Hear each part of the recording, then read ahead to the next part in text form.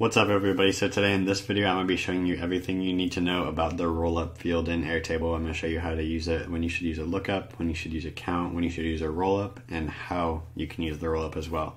So if you're interested in that, keep watching the video. But if you haven't met me before, my name is Ben Green. I'm the owner of optimizeis, and what we do is we help business owners probably just like you, help them optimize their information system. So that's in stuff like Airtable for, say, asset management, Asana for project management, Slack for communications, as well as Zapier and Integromat to really connect all those systems together.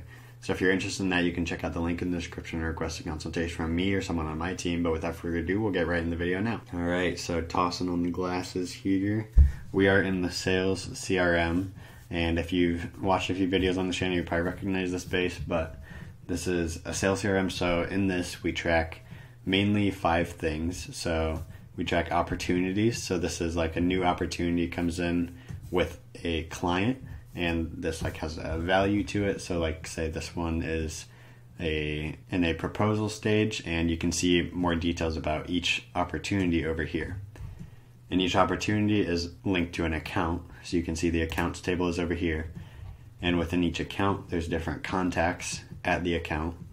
And then with the contacts have interactions with a certain opportunity. So or we have certain interactions with a contact about an opportunity. So that's what this interactions table is. Then this last table is tasks that we need to do for an opportunity, and that's whether it is a prospect opportunity, no matter what stage in this CRM it is. It can have tasks attached to it that maybe we have to do before the next stage, or to fulfill everything we need to for that client. So I'm going to be going through a few roll-up fields here and show you what those would look like for different tables in this sales CRM. And along the way, you're going to learn how to apply the roll-up field to maybe something in your use case, however you're structuring your database. The number one thing when you're doing roll-up fields is, first, you need a linked field.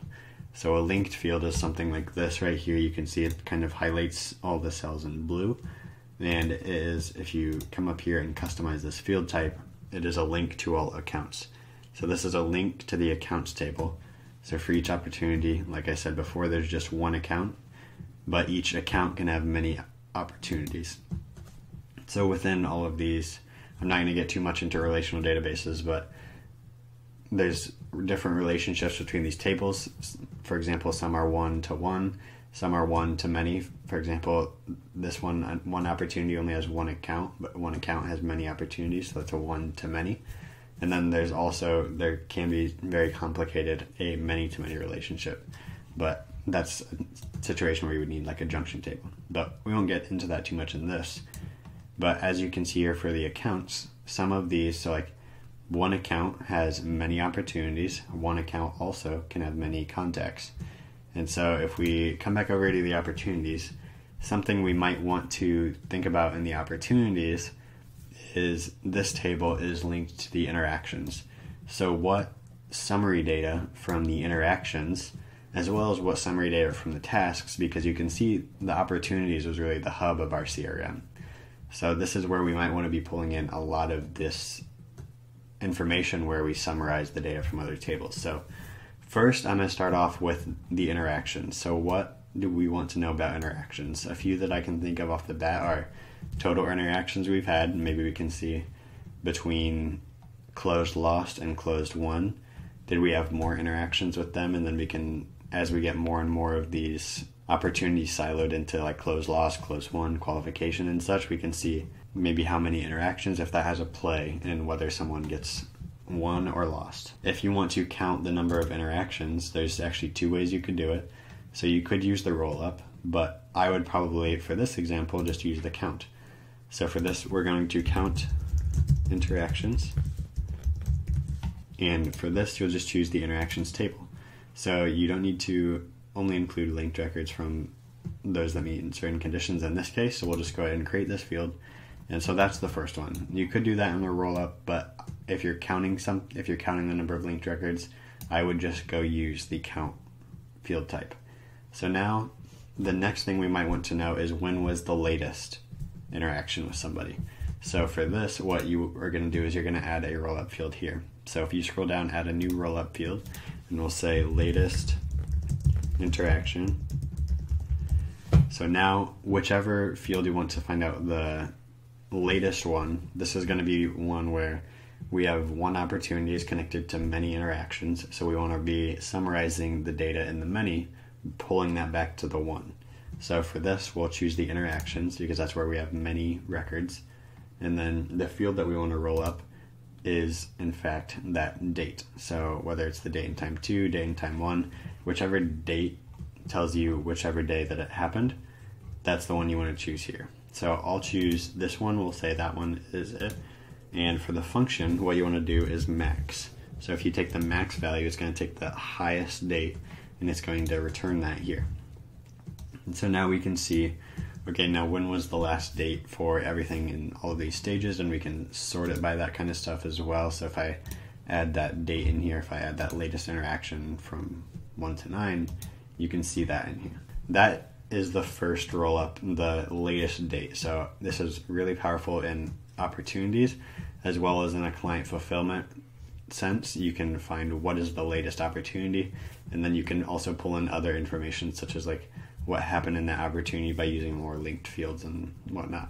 So that is the summary for interactions. Now we might go to the interactions table and say, okay, is there anything else we want to be looking at in here? The only thing maybe might be this select, and that would be a case more so for the tasks, which I'll go into next. So in the tasks table, for each, it will help if I group this by the opportunity, since that's what we're talking about here. But you can see there's multiple tasks per opportunity. And so over here, we can see some of these are not started, some of these are in progress, but some of them are done.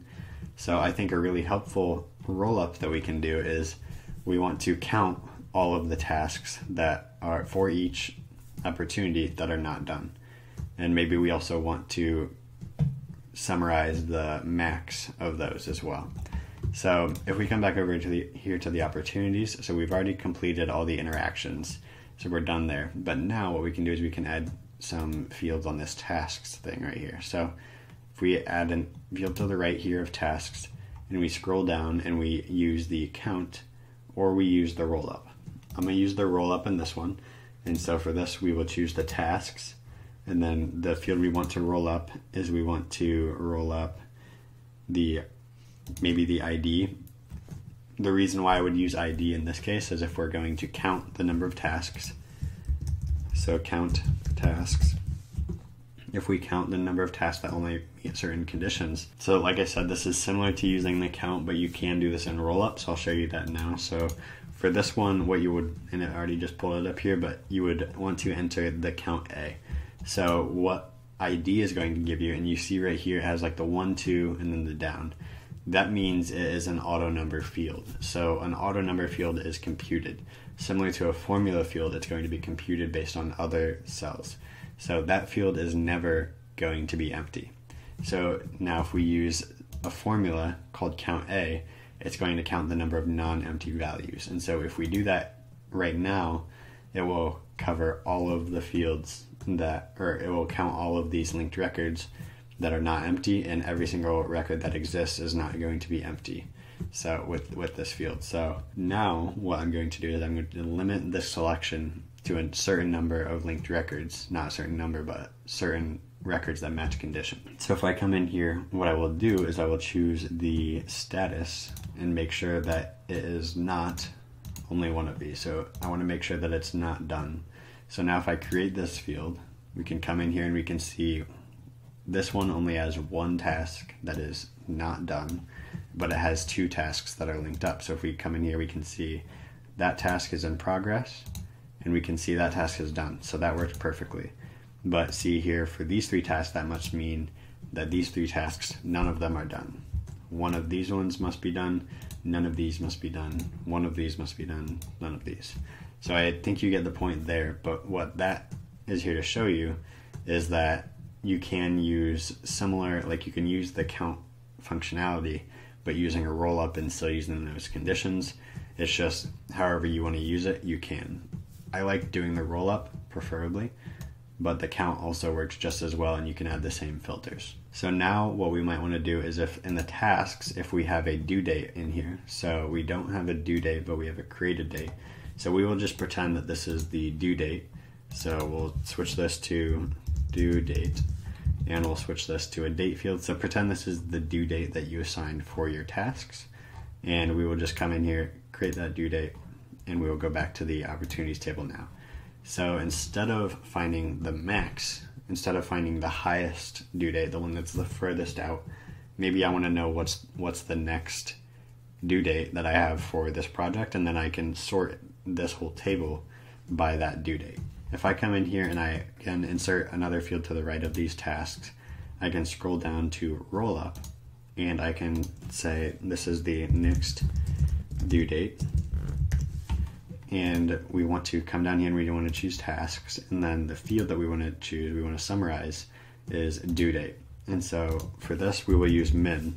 But if you just set it up like this, like we just picked the linked record, we just picked due date, and now we said what's the lowest due date, you're going to get the due dates for ones that are not, for the ones that are also considered done or completed. So again, in this case, you want to come in here and you want to filter it by linked records that only meet certain conditions. So we want to add that same filter in here, so where the status is not done.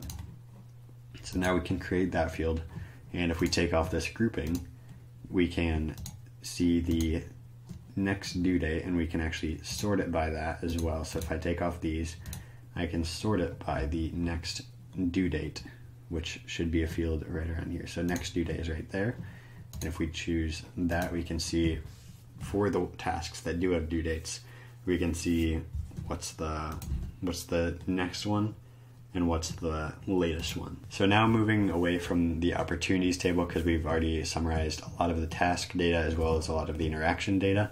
I hope that's really good for you. Now we're going to move to the accounts table.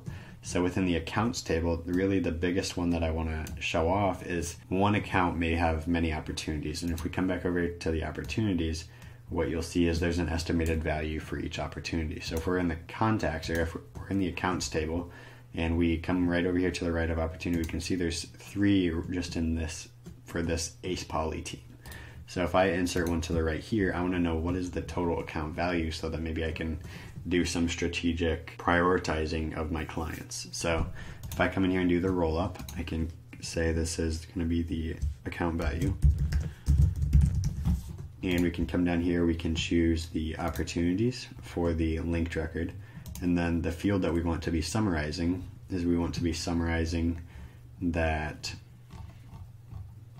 estimated value. And for this, we will just do sum. So for this, you could also include records that only meet certain conditions, for example, that are not closed lost, because you only want like accounts you could, or opportunities you could actually win. So maybe we'll include that as well. So where the status, and this is, again, you don't have to have these filters in here, but I encourage you to if you want to make it a little bit more accurate, so that you don't have opportunities coming in here that just don't meet the conditions that would actually contribute to this sum. So we want to make sure it is not 5 closed lost. So now we can create this field and we can see the different values. And now, again, in this case, we can sort it maybe based on that field. So I can sort it by the account value from top to bottom, and we can see that Ace Poly is actually our highest one.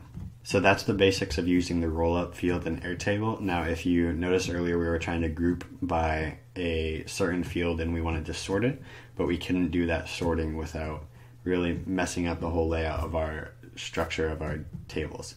So if you want to learn how to sort groups in Airtable, what I would do is I would go check out this end screen right here, and you can go learn how to sort groups in Airtable.